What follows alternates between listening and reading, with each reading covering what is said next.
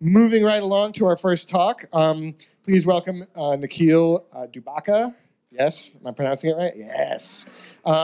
He's going to be doing a visual regression testing and Drupal presentation.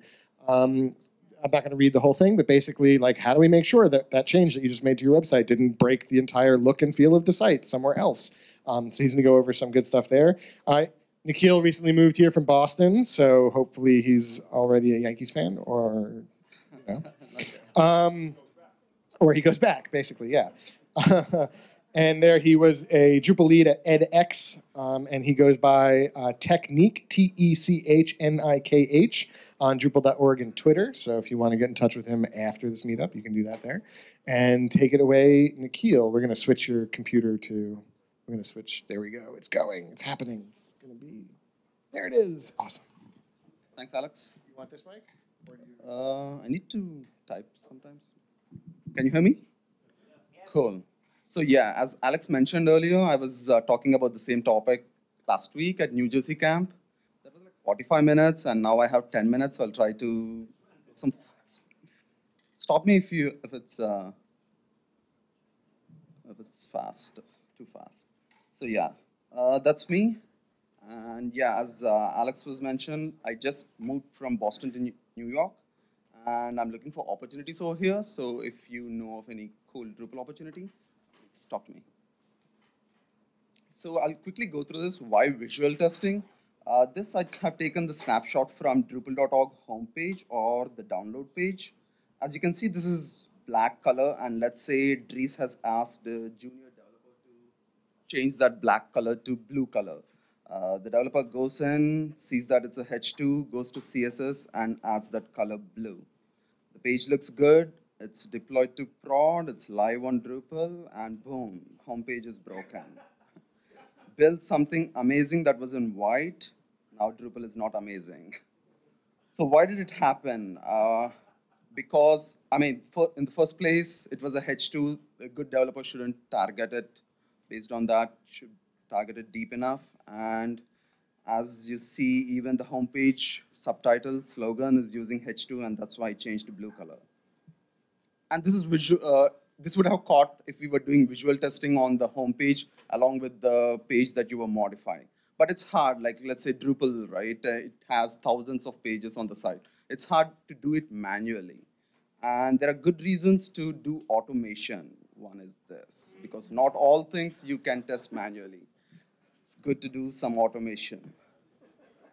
So I have written a module called Drulenium. It's on Drupal.org. I just combine like Drupal and Selenium. People who haven't heard about Selenium, it's a browser automation suite, and I'll go through it in a bit in the demo. And this helps you in automating the visual tests. The concept is simple. So before you make changes, you will tell the system to take screenshots of the web pages using some tools that will go to your web page and take the screenshot. And you make your changes after the screenshots have been done, like site upgrades, or just like in the previous case, making CSS change. And after you make the change, you will you'll tell the system to take another set of screenshots, and then the system will calculate the difference between the first screenshot, the base version, and the new version. There are so many image manipulation tools, so like Image Magic, you can calculate the difference between image pixels, or you can generate an animated GIF out of it. So when you look at the GIF, you will clearly see what changed from the old versus the new. Like this. This is the baseline image. It's in small letters, and the new version, you made a change to capital letters. The diff, the system will show a diff that in this region, something has changed. And if you look at, this is a GIF animation. So when you see, the difference is that one version has this link show all columns. I think I took it from Drupal 8 administrative thing. So now time for its quick demo. So I have like two pages here. I'm logged in. One is an NYC page and one is Boston page. Not sure why I chose red for Boston. But yeah, as you can see, we have the NYC and the Boston page. And let's say the business requirement, some product manager has asked you to change this color to red. So the developer goes to goes to color. Says that's title and slogan. I'm changing it to red.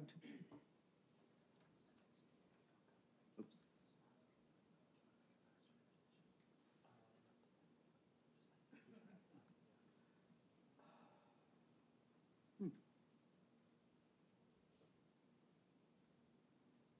Yeah, sorry. So the developer has changed this, and boom, it looks nice as required. Not nice, but yeah, as required. So now the automation comes in. If the developer has not done the testing and has deployed it, as you know, this white color would also have turned red and it wouldn't look nice. So this is the module that I was talking about, Drulenium. I'll not create the test. I will use an existing test that I have already created. So I have created for the NJ camp. I'll quickly go through the test. So I have created this test. I mean, it's a form where you configure. So here I'm saying that first in the test, I have to click a button. So I have targeted using CSS that the test, the automation has to go to the browser to this Boston page, NYC page, and click on this button and hover over this element. Like click on this button, take screenshot and hover over this element just for demo purposes. That's what I have configured this test. Click button, take screenshot. Don't take the screenshot of the whole page. It's only taking the screenshot of the top banner. And I have done that using CSS code here to target the element that I want. And after taking the screenshot, it will just hover over that this element, and I will show you how this automation happens. So let's say I want to run this test. I'm going to test, run. So this is the demo test. I want to do a visual regression test on it. So I'm saying that I want to name it NYC Meetup Demo, not the base release, but I have created a base release already, so I'll just create a new release. So it's going to the same site, which is in my local, and I'm telling it to log in as admin user to do the testing just because the Boston and New York pages are restricted and anonymous users can't access it. So this automation will go to that page, log in, and then test as an admin user. So I'm telling it to take snapshot. I'll show you a terminal log. What's happening is in the backend, I have installed Selenium on my local, and in the backend, the Firefox browser is being launched. And so I'm not touching anything. As you can see, it goes to the page, it goes to the login page because I told it to log in. It's typing those username and password that I entered. And watch carefully, it's clicking on that button, taking the snapshot and hovering over and taking the snapshot again. It's doing the same thing on 2 pages. I'm out of time, so I'll just go quickly. So now that we have the set of snapshots after the release, I'll just compare the things that I did before demo and this. So in the backend, I am using Image Magic to generate this highlighted diff and the animated GIF. So as you can see here, it took the screenshot of just the banner, and it's showing a comparison between the base release, which was white in color, and the new release, which was red in color. So yeah, it has several features. I'll quickly go through a couple of them.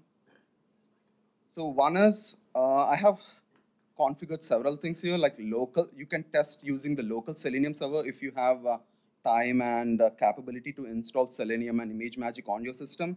Or you can pick remote Drulenium server. What happens is you will send all the information to my Drulenium server that will take the screenshots and will email you when everything is ready for you to look at. Or we have Sauce Labs server where you can buy this Sauce Labs account from Sauce Labs and put those details here, username, access key, and which browser you want to test. And all the screenshot taking will be happening in Sauce Labs for you. Nothing to do with me, it's vendor free. So The advantage with Sauce Labs is that you can test across multiple browsers, multiple operating systems, and multiple versions. The other thing is when you use Sauce Labs and when you can't install ImageMagick on your system, you can use GitHub to do the image comparison stuff. Here, GitHub has cool ways to compare images. Like you can see, if you do swipe, when you drag the slider, you can see what is the difference between the base and the new. So even you don't need to host the images. GitHub will do it for free at this point.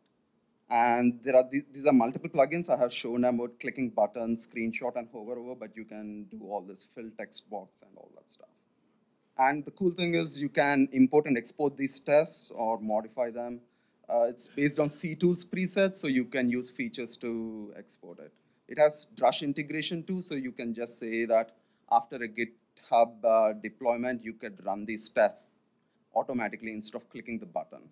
And it has integration with Agar and DevShop too, so you could integrate that whole automation, like taking the screenshots and everything using these Agar modules that are linked.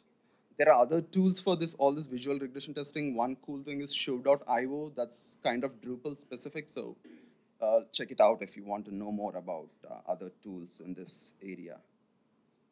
And I don't think I have time for other things, but yeah. That's true. Yes.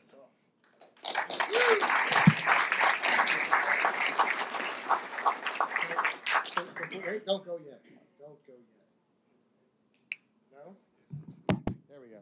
Hi. Does anybody have any quick questions for Nikhil? We have one question right there. Hi.